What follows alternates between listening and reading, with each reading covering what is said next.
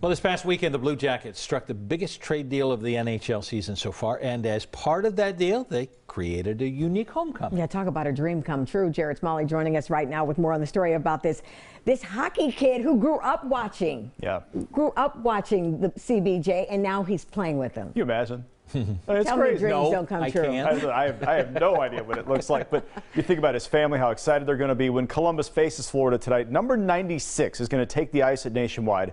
Columbus's Jack Roslovic. He's worn that number and those colors before. Now it's just for the big team. NBC4's Whitney Harding sat down with Jack's mother to learn about his journey from the fifth line to the Jackets' center line. This is his first goal in the NHL. Jane Roslovic has compiled a lot of memories as a hockey mom. Right here. This is the National Hockey League official game puck.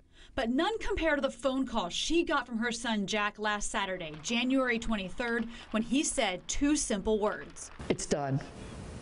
That's what he said. It's done. I'm going to be a Columbus Blue Jacket. 2 words represented 20 years of hard work for Jack Roslovic. 250,000 miles on my station wagon. Yeah. And it all started with some Columbus neighborhood roller hockey. Jack was always in net because he was the youngest of all the boys. They would just pelt pucks on my son, and I was like laughing. I went out one day, I go, okay, I've had enough. I said, let him play hockey.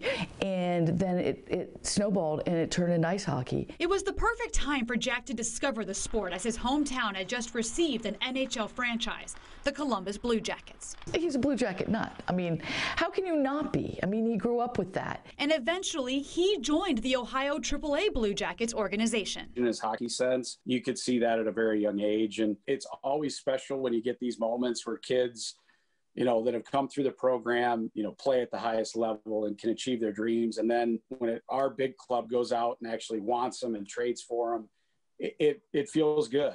Now, it's done. That number 96 is sewn onto an official CBJ sweater, but Jack knows he's far from finished. It's a lot of pressure, but he's ready for it. He definitely is. In the NHL, this is such an honor to have your child back home. Local for you, Whitney Harding, NBC4.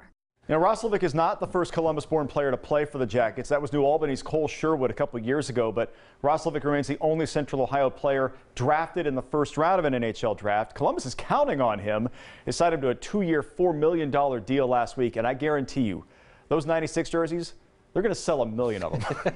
And the cutest part about it is, even when we just saw that shot of him with the jersey or behind the podium, he looked like a kid from Columbus. Like he's that happy. Love that. Thanks, Jared.